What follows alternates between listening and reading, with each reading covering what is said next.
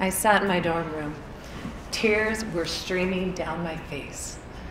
I reflected on the words that the professor said to me. "You're not smart enough to be in college. You should drop out." Those words hit me like a brick. It stung and shocked me. I mean, I was going to college on a double sports scholarship, playing my two favorite sports, volleyball and basketball. I thought I was living my dream, but I couldn't get that image out of my head. As I sat in front of this man and he looked at me blankly with no emotion and said, "You're not good enough." I was a mere 18 years old. And this was the first of many no's on my journey. But this one, it would stick with me. It would stick with me for the next 10 years. As I went on to get my bachelor's, my master's, my doctorate, as I went on to start 4 successful companies, and even when I was hired as a professor at the age of 23 to teach in a master's program. You know that saying, sticks and stones will break your bones, but words will never hurt you?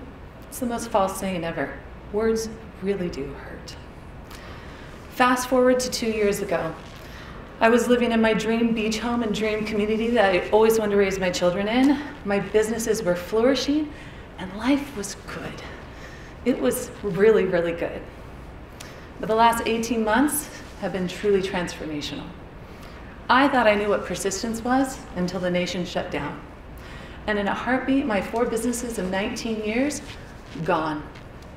Everything I'd put into them, gone. I didn't know anyone could take that from you in an instant, but they did. And there I sat, teary-eyed, staring out my window of my home going, what now? See, I worked for everything that I've ever wanted to get, and I have always been the underdog. The scholarships I told you about, well, I had no club experience. I had to practice twice as hard, work twice as much as everyone else to get that position, that starting position, and win national titles. I was dyslexic, told I should drop out of school, but I went on to get my doctorate. And when I was told I shouldn't and couldn't start businesses, I started 4 successful ones. I mean, that's what I was really good at, beating the odds. Tell me I can't and watch me succeed.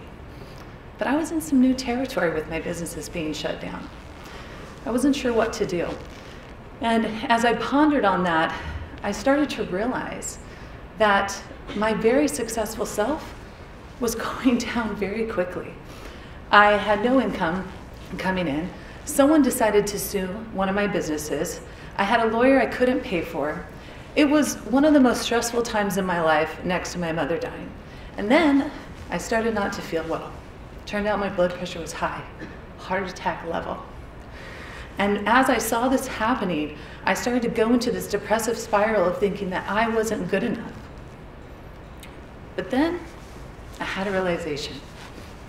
I realized that the failure that was happening in my life was not who I was. Actually, I had to realize that the failure was just an event, a moment happening. And if I could accept that that was just a moment, then I could move forward. And when I had that realization, I went back to my businesses. And I may not have been able to get all 4 going, but I could get 1. I started getting innovative, creative, building partnerships. And guess what? That business came back bigger and better than it ever had been before. But success doesn't come overnight, and I'm sure many of you know that. Success takes time. And what else takes time? Persistence. Everything I've done in my life has required persistence. And people ask me all the time, how do you do this? Oh my gosh, I want to know, how do you run 4 companies? How do you do this? Well, I'm going to give you 3 ways today to persist, to move forward. Many people today have talked about COVID and the effects of what it's done to us, to our businesses, to our families. So I'm going to give you the secret on how to persist. The first one is choice. Don't let anyone ever tell you that you don't have a choice in the matter. Guess what? You always have a choice. First thing you have to do is choose to persist. If you choose to persist no matter what is happening, you will move forward. May not be fast, but you will move forward. I want to share a story with you that really talks about choice. A man died and he saw God coming with a suitcase. And God said, all right, son, it's time to go. The man said, so soon? I had so many plans. And God said, I'm sorry, it's time to go. The man said, what's in the suitcase? And God said, your belongings. And then I said, oh, like my clothes, money. God said, no, those never belong to you. They belong to here on earth. You can't take them with you. Well, is it my memories? No, I'm sorry, those never belong to you, God said. They belong to your path. Well, is it my friends? No, I'm sorry, those never belong to you. They belong to your life here on earth. Well, is it my talents? No, I'm sorry, those never belong to you. They belong to the genes bequeathed to you while here on earth. Well, is it my body? No, I'm sorry, that never belonged to you. That belonged to the dust. Is it my heart, my soul? God said, no, that belongs to me. The man, teary-eyed, looked at God, and he reached out to get that suitcase. And he said, what does belong to me? And God said, your choices. Every choice you've ever made in your life belongs to you. And it is the choices you make that make your life meaningful. So the first one is choice. The second one is courage. When I was in college and I was told to drop out, it took courage to persist and keep going. When I went for my first job interview to be a college professor, and the hiring person said, sweetheart, women don't do business, the English department's down the hall. It took courage to fill out another application. And when I became a dean of over 20 business colleges at a very young age of 30, and my boss told me I was too young to do the job, it took courage to continue to do the job. See, no one ever said it's going to be easy, but you have to have courage. So let's talk about some people who have had courage to persist and have changed the world. One of the first ones is Henry Ford. I learned a lot about him with my father growing up. And before he had the Ford Motor Company, he went bankrupt 5 times and was left penniless, but persisted to create a billion-dollar industry. Walt Disney, the beloved Walt Disney. He's entertained children for nearly a century and built a billion-dollar industry. But at his first job, he was fired for lack of creativity and no good ideas. Let that one sink in for a moment. One of my favorites is Sarah Blakely. If you want to talk about persistence, she was selling fax machines door to door in the Florida heat.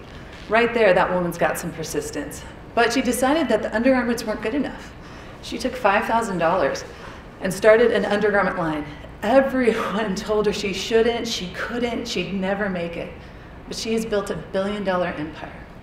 And Sarah has a quote that I love. She said, growing up, my father encouraged us to fail. He would ask us each week what we had failed at, and if we hadn't, he would be disappointed. I learned at an early age that failure is not an outcome. Don't be afraid to fail. And obviously, Sarah wasn't afraid to fail as we look today at her billion-dollar industry. So the second is courage. You have to have courage in order to persist. And one of my favorite verses is, no weapon formed against you can harm you. And it's true. Really, you're the only person stopping you. You can be unstoppable if you choose to be. The third one is conviction. We can't do anything without conviction. You have to have conviction to do anything. I have things that are so important to me that I will never change my conviction on. And if you have that conviction, you will have no other reason but to proceed forward, because you have to, because it means so much to you. So you have to have conviction to persist. If we look at the simplest form, the metamorphosis of a caterpillar to a butterfly. When that caterpillar changes to a butterfly, that butterfly is in that cocoon, and it struggles because there's so much resistance. But nature is really interesting, because that butterfly has to struggle in that resistance in order to be successful. If I were to help that butterfly out and just open up the cocoon, its wings would not be strong enough to fly, and it would die. You can't expect success in your life without resistance. And resistance will create persistence. And persistence creates success. So you might be thinking, Julie, I have a lot of failure. I have a lot of issues in my life. How do I keep doing this over and over? Well, we have to build habits of persistence. And one of my favorite movies is What About Bob? I may be dating myself for you youngins. But Bill Murray plays this genius role of a man who is terrified of everything. I mean everything. He can barely leave his home. And one of my favorite scenes is Bob is walking down this busy street, and there's tons of people, and he's going, I am good, I am great, I am wonderful. I am good, I am great, I am wonderful. And he keeps saying it over and over, and it's very comical. But it's because he knew that even though he didn't believe it at that moment, he knew that if he kept saying it and he kept doing it over and over, eventually he would get there. And throughout the movie, Bob likes to say, baby steps to the bus, baby steps to the car, baby steps to the house. Why? Because Bob knew the big picture was overwhelming. He couldn't look at the big picture because that was scary. But if he could baby step his way to it, he would eventually get there. And as you're building persistence in your life, you may need to baby step your way all the way there. But when you get there, you're going to see some amazing things happening. So we may need to build our habit of persistence by baby stepping and convincing ourselves that we are great, we are wonderful, and that we are good.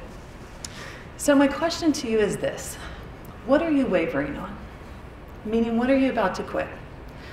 Is it worth persisting? Can you persist? Will it be tough? You're the only person who can answer that question. Remember, whatever you stop feeding will stop growing. So don't let something in your life die due to lack of persistence. Kelly Clarkson has a song called Broken and Beautiful. And I love the chorus.